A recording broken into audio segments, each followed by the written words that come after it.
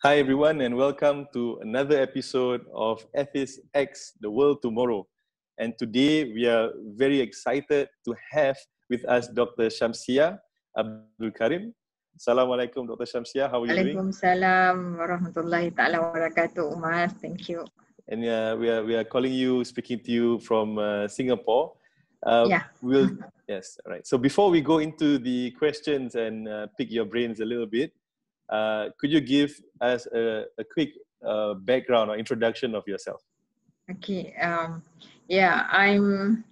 basically my areas of work. I've been, I graduated from UIA, basic degree in Bachelor of Business Admin, and then I moved on to took up a PhD in Durham, where I specialize in Waqf and Islamic Finance.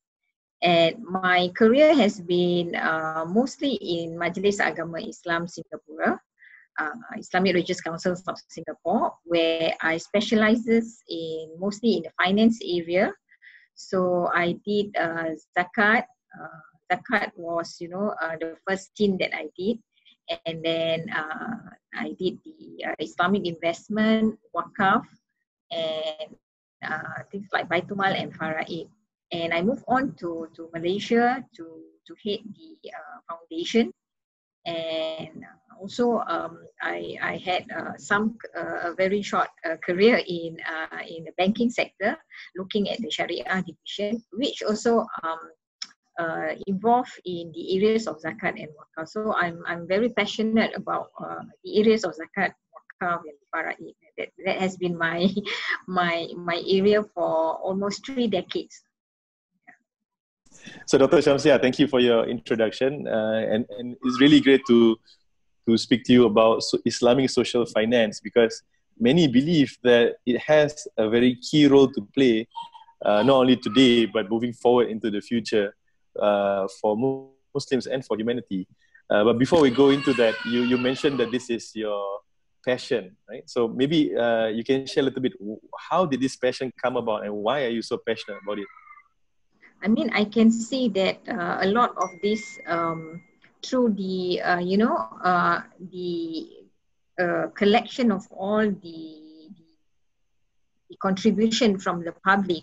You can see that a lot of things can be actually achieved. Global Sadaqah has that crowdfunding. So it is a crowdfunding in the sense that all community comes and actually contribute to alleviate, especially on zakat matters, poverty. So there are a lot of social finance area that can be, can alleviate a lot of the social problem in the community through the act of zakat, through the act of wakaf. So these are all the financing of the community through all these tools, and I can see the impact it can give, a very great impact that it can give through galvanizing all the public funds towards contributing towards this cause. And when the best thing is that when you see that things changes, impact, that there's impactful changes, you get more excited, you get more, to go and do more on this area. It gives you a sense of satisfaction doing it. Yeah. Right. So, can you share a few maybe specific examples of good implementation of zakat or wakaf? If you look at the current situation now, you're talking about future. I started in 1990s when zakat collection during that time was very manual. And sorry, Doctor, you're talking about the context of Singapore, yeah? Yeah, the context of Singapore. Sure. Context of Singapore, it's already very manual in 1990s. I mean, personal computer just started, in the mid 90s. And we have actually in Singapore, we are a bit ahead because of the government support and government initiative that strives for the cashless society in Singapore.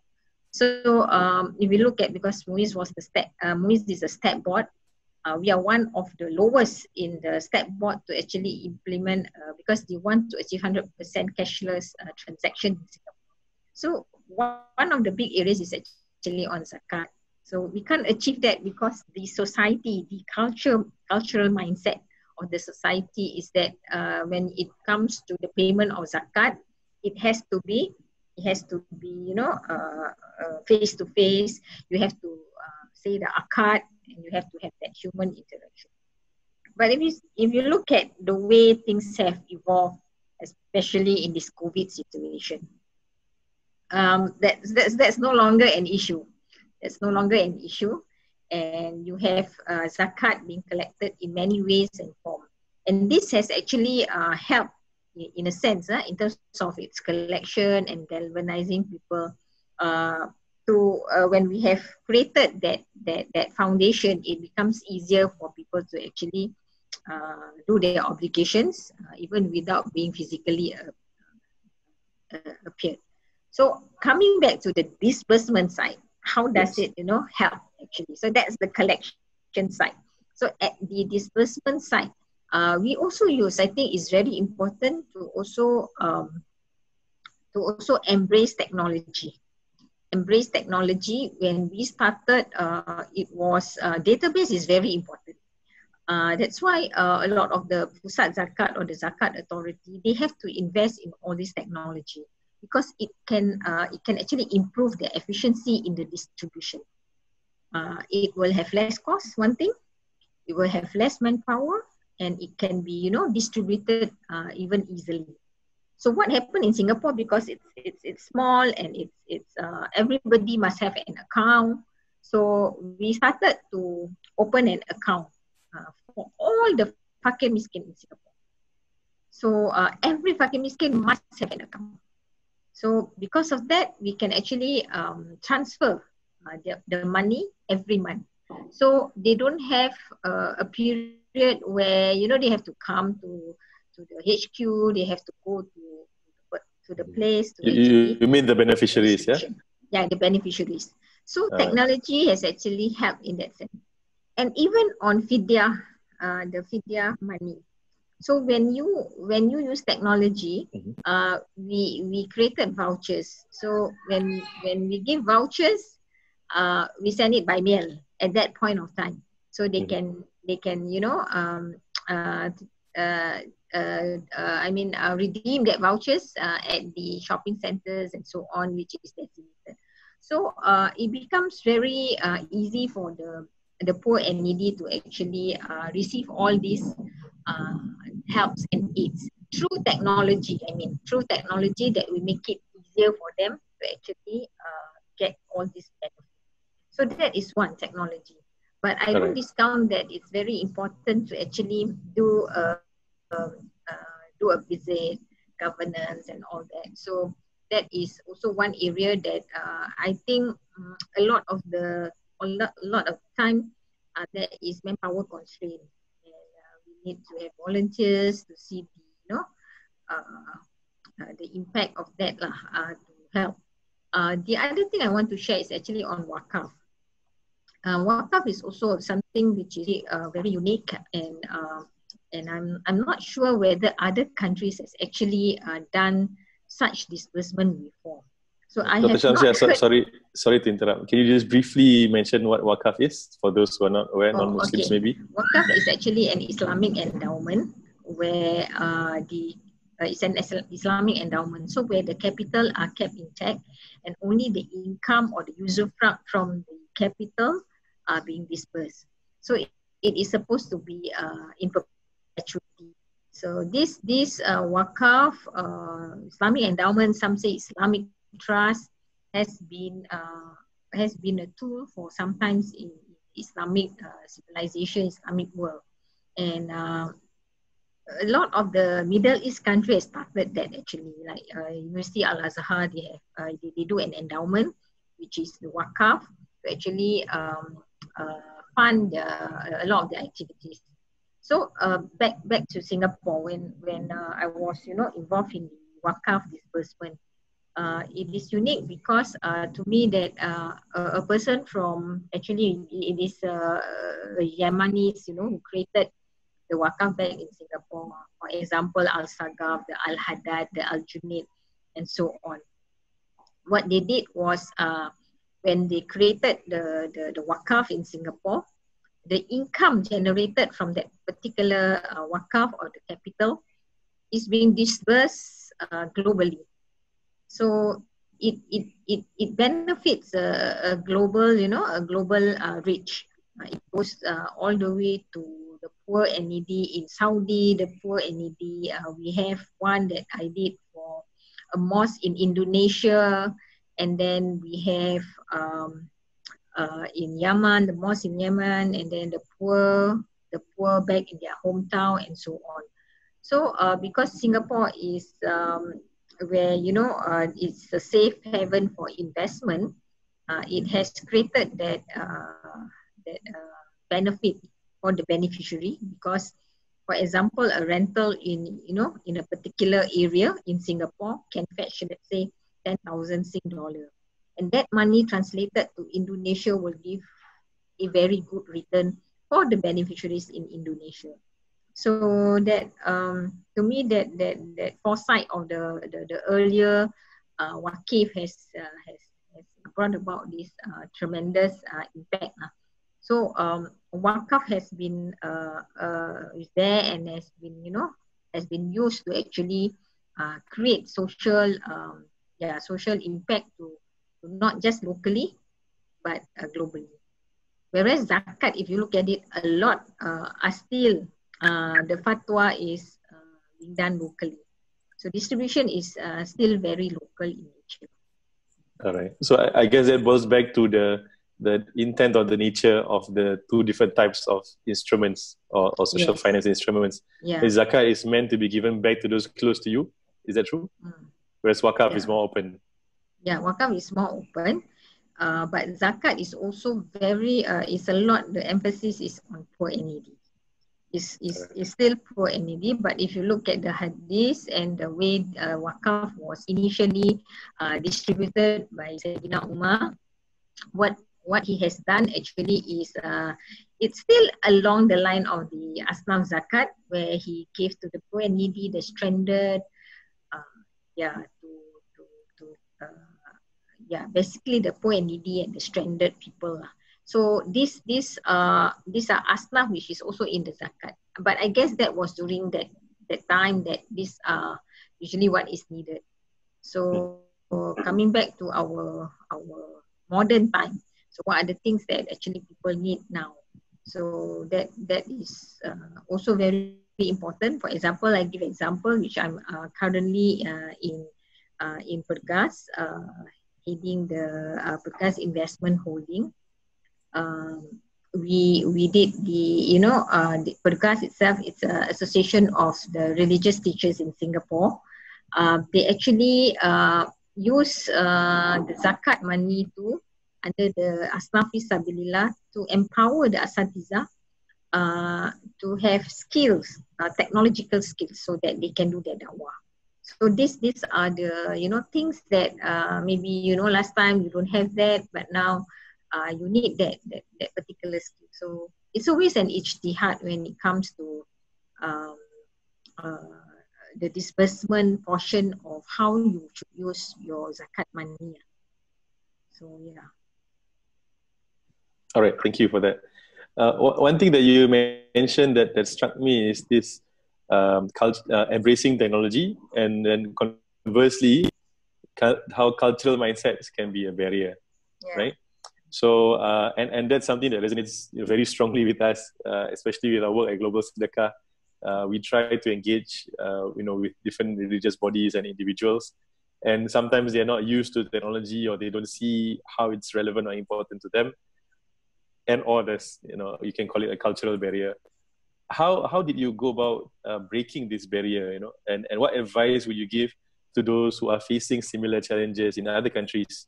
Of course, Singapore maybe is a little bit more aware or more exposed to technology because the government itself is already very digitized, right? Yeah. Please share your views.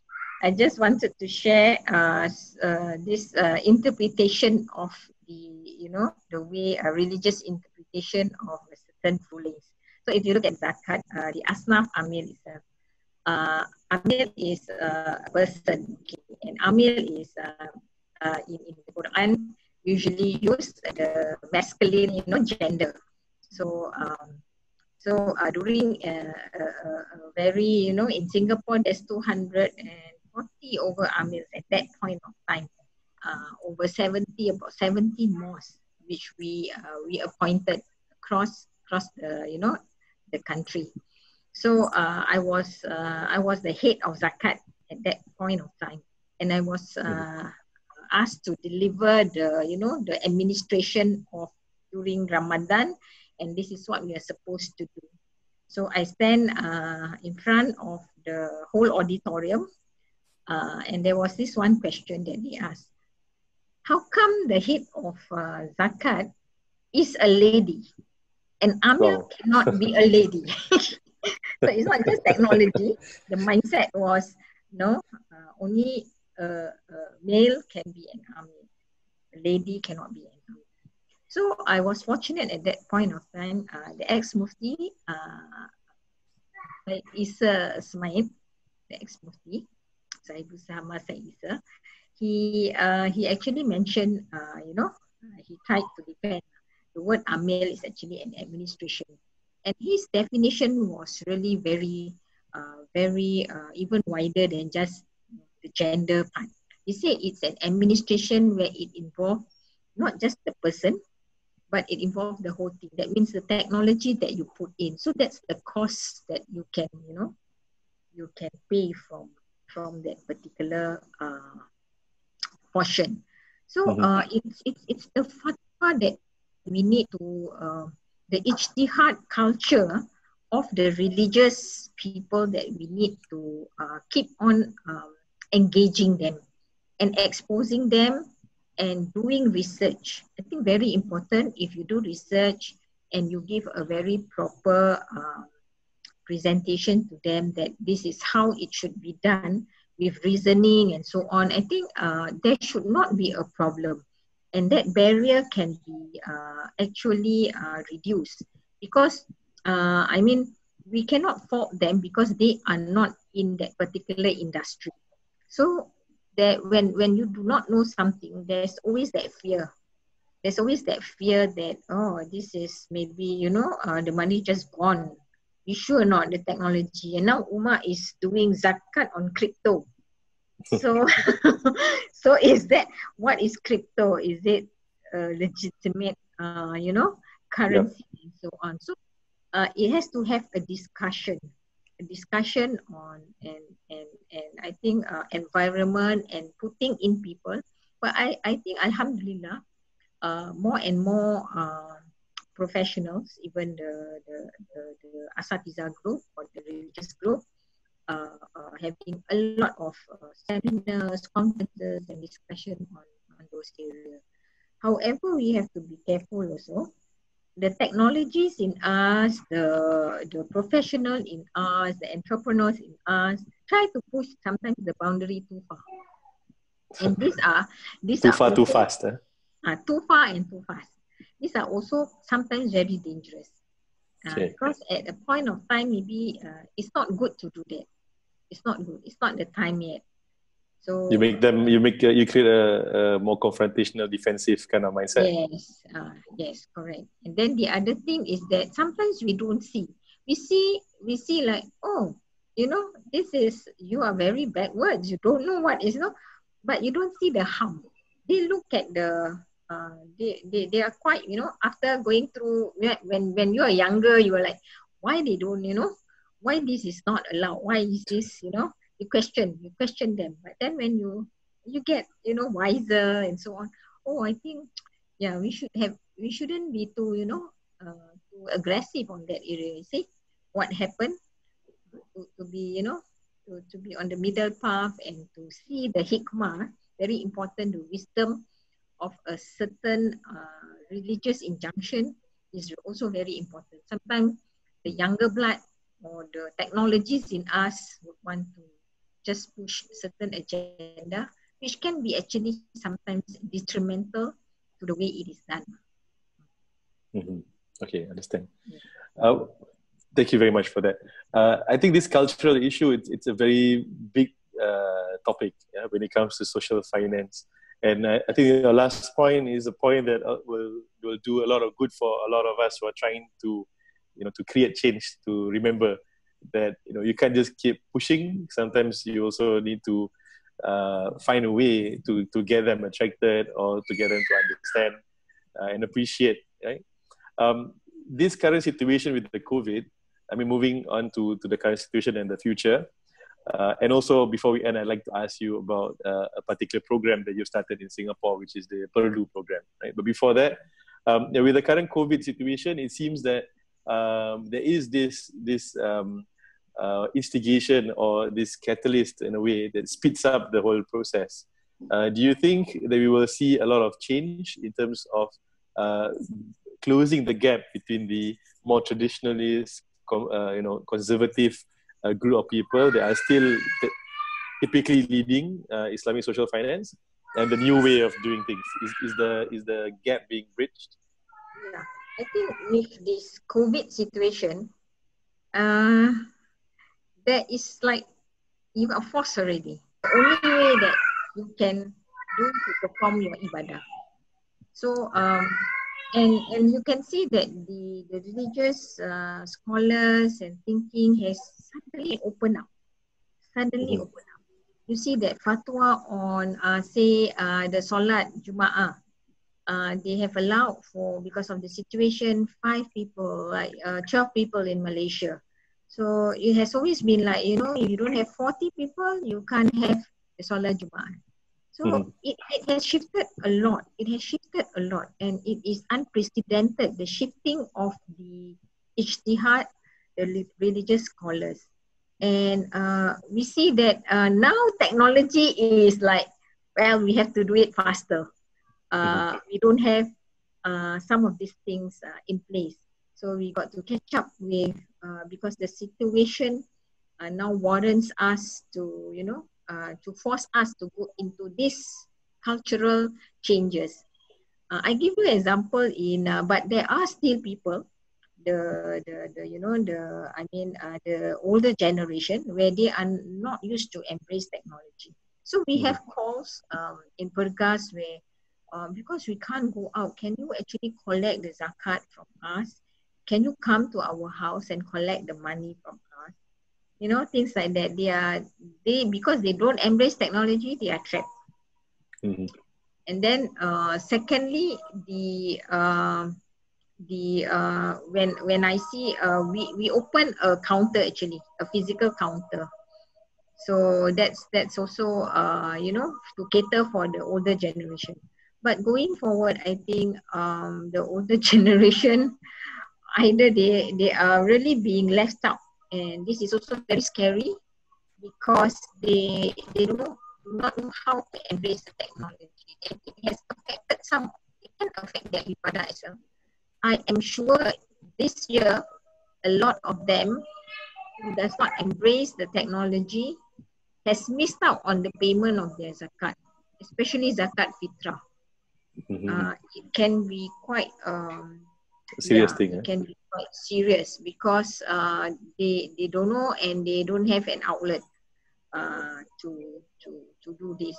So this are some very issues that that the current situation has forced us. But nevertheless, change is like Robin Sharma mentioned, change is difficult in the beginning.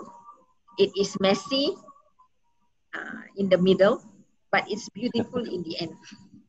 So now is the messiness, situation where, of course, the younger generation, they are used to all these gadgets and technology, QR code and so on and so forth. But it has to, there should be effort to bridge this gap of the older generation. But nevertheless, I've seen with this COVID situation, everybody is forced. Everybody is forced to use technology. Right. Now, this beautiful outcome that you mentioned, what can it look like? What should it look like? I mean, with more effective mobilization or implementation of zakat and wakaf.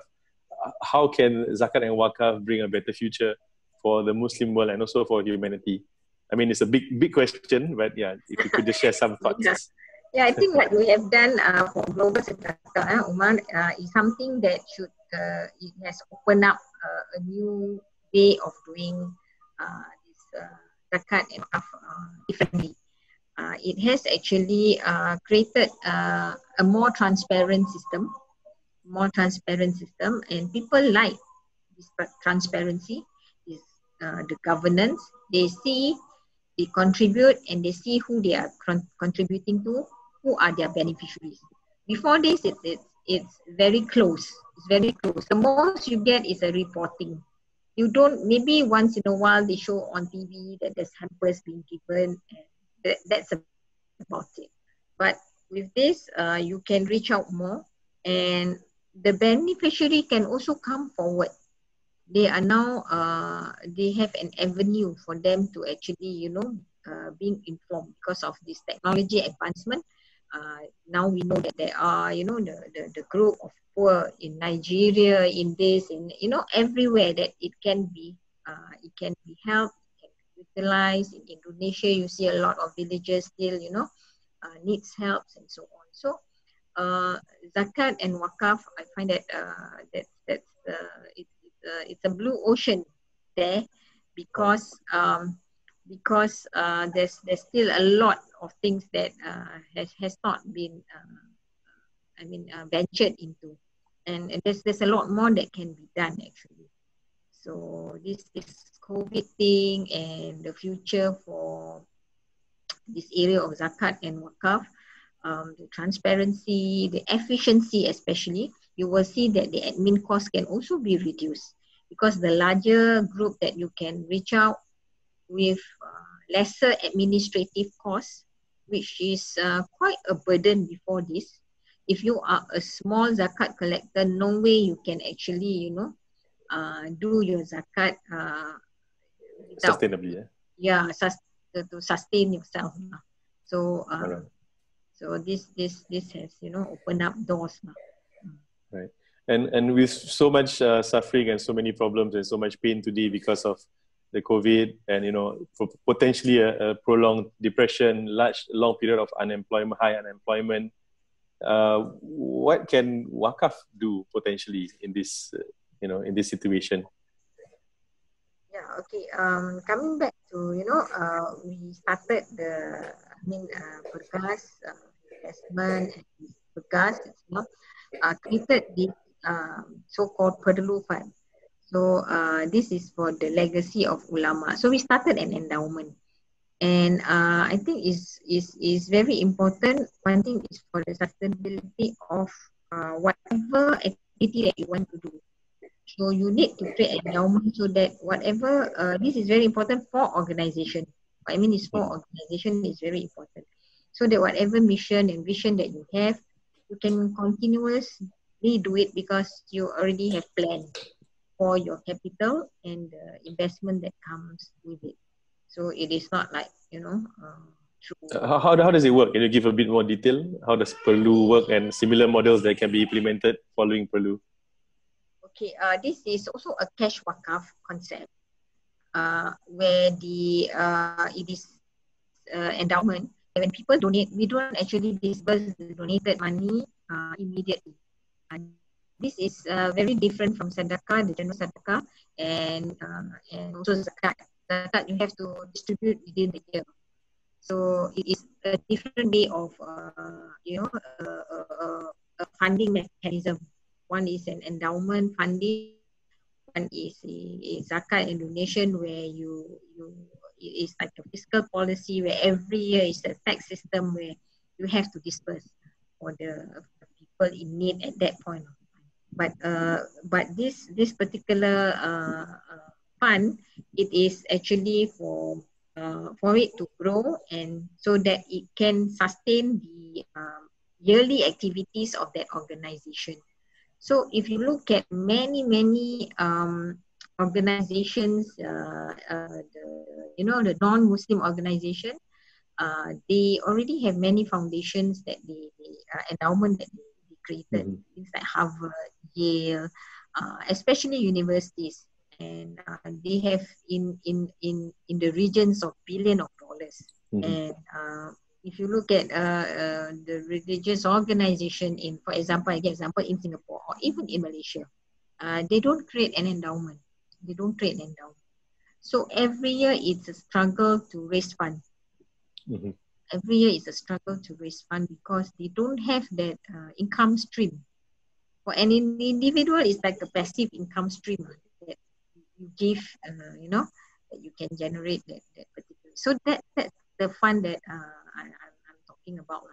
So that's also very important for an organization which wants to be sustainable in its mission. Yeah.